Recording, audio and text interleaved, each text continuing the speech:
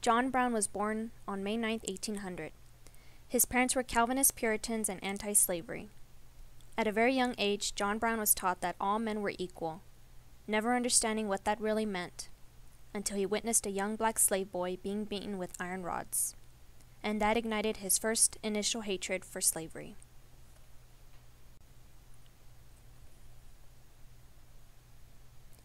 In 1824, he married Diane Lusk and had 6 children. She died giving birth to the 6th child in 1832. John Brown falls ill and loses business. A year later, he met and married a 16-year-old girl named Mary Ann Day and went on to have an additional 13 children. He moved his family to Ohio and opened a tannery with Zenas Kent. However, the financial crisis of 1839 causes them to fold. He loses 4 more children to dysentery and moved to Massachusetts. It wasn't until the death of Elijah Lovejoy, who was murdered because he was outspoken against slavery, and this is when he vowed to abolish slavery forever. While he was in Massachusetts, John Brown joined the Free Church, now known as St. John's Congregational Church, where he met fellow abolitionists such as Frederick Douglass and Sojourner Truth.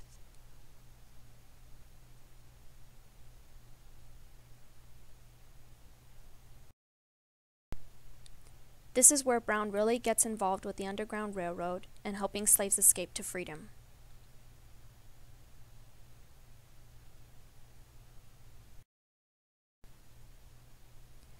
When the Fugitive Slave Act passed in 1850, it was a law which mandated that authorities in free states aid in the return of escaped slaves and imposed penalties on those who aided in their escape.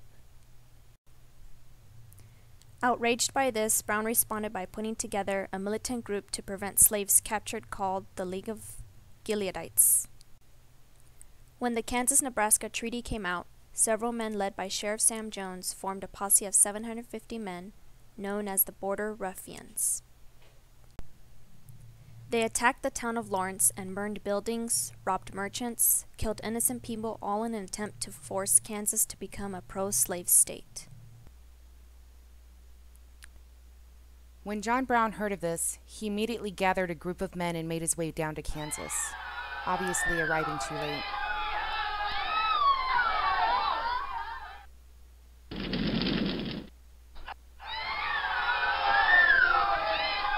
As he made his way to Lawrence, Brown and his men ran across a group of 5 border ruffians. Although he never took claim to this, he murdered them all.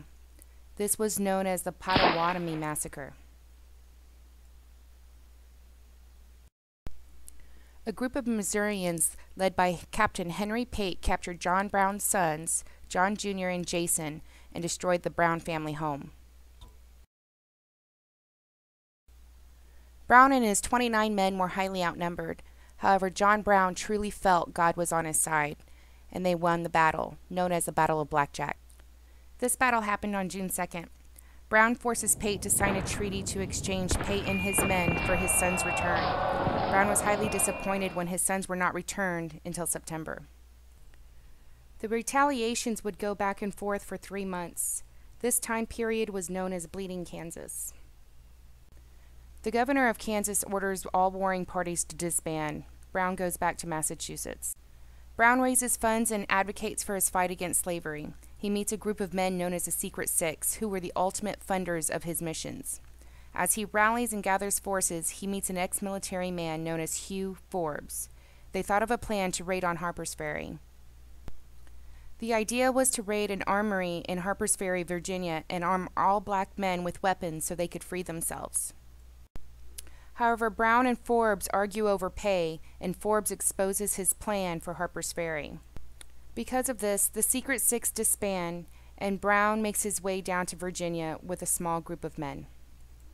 On his way down to Harper's Ferry, Virginia, Brown helps slaves escape through the Underground Railroad. He runs into Frederick Douglass and reveals his plan for Harper's Ferry, and Douglass advises against it. Not only does he advise against it, but he informs all black men to avoid any recruitment solicitations by Brown. Brown makes his way to Harper's Ferry with a group of 21 men on a plan that originally called for 4,500. Initially, the invasion of Harper's Ferry was very quiet. They found the town unguarded, and they gathered the nearby farmers and kept them captive.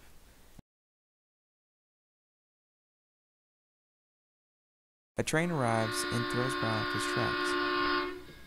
And unfortunately, the first casualty of Harper's Ferry was a man named Hayward Shepard. He was shot and killed, and ironically, he was a free black man. For some unknown reason, Brown let the train go, and they went off and informed authorities. The townspeople of Harper's Ferry formed a militia and started attacking Brown and his men, and the first casualty of Brown's men was Jeremiah Anderson.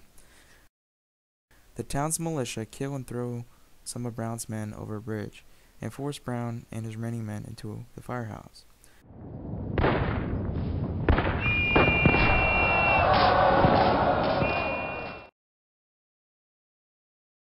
While in the firehouse, Brown sends his son and another man outside to surrender with a white flag, but the townspeople shoot them.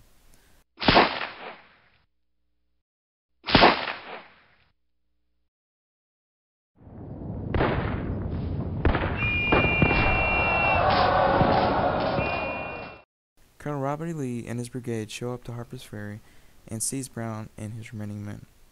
5 of Brown's men escape, including Brown's oldest son, Owen Brown. Brown and the men that were captured were arrested.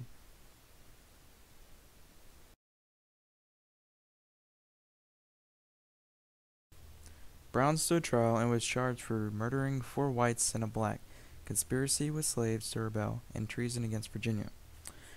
On October 27th, the trial began, and the doctor had pronounced the still wounded Brown fit for trial. On November 2nd, after a week-long trial and a 45-minute deliberation, Brown was found guilty on all the charges. This is where he wrote his famous speech that ended in saying, "If deemed necessary, I should forfeit my life for the furtherance of ends of justice, and mingle my blood further with the blood of my children, with the blood of millions in the slave country, whose rights are disregarded by wicked, cruel, and unjust enactments. I submit, so let it be done." After the verdict, he was sentenced to death by hanging. Several people came out and protested against the hanging. Civil War leader Frederick Douglass wrote his zeal in the cause of his race was greater than mine, and I could live for the slave and die for them. Abraham Lincoln called Brown crazy, but understood his purpose of his mission and what he did. It is said that John Brown is the initiator of the Civil War. Martyr or maniac, you decide.